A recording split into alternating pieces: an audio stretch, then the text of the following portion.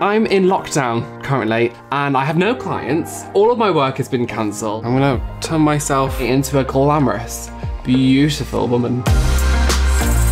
Hello. I've set everything up.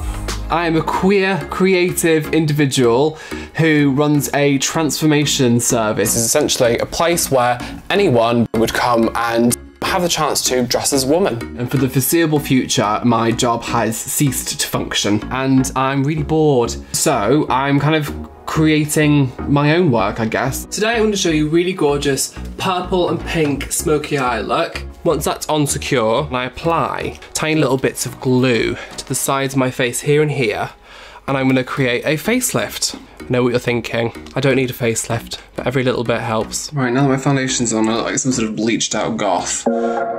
Growing up in Northern Ireland was an interesting experience to being like a young queer kid. I didn't have the best time at school. I really took great enjoyment every day I got home from school because I could go and sit in front of the mirror and do my makeup. It was something that really helped me get through. It's time to start the concealing.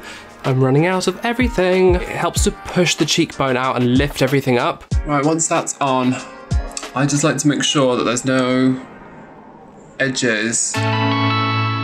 Slight concerning thing about this is that most of my concealers are on the last legs. They're all running out! Right, so we're going for pink. Really like doing this because it gives me such a sense of like disconnection from reality, and I'm not worrying about what's going on in the world, and that's so important right now.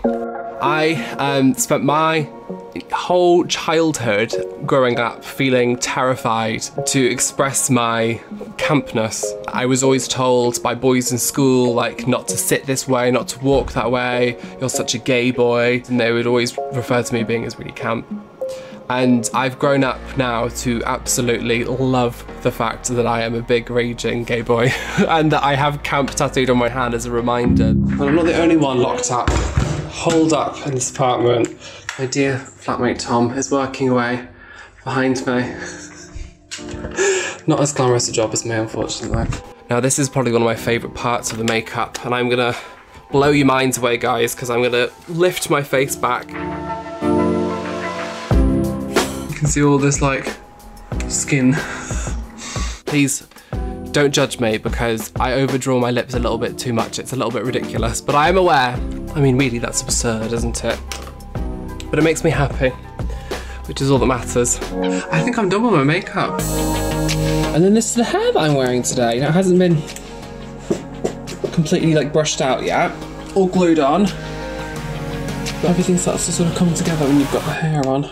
Well, girls and boys, here it is, the finished look. I went for like a pinky purpley kind of look, and I'm gonna be taking some gorgeous selfies.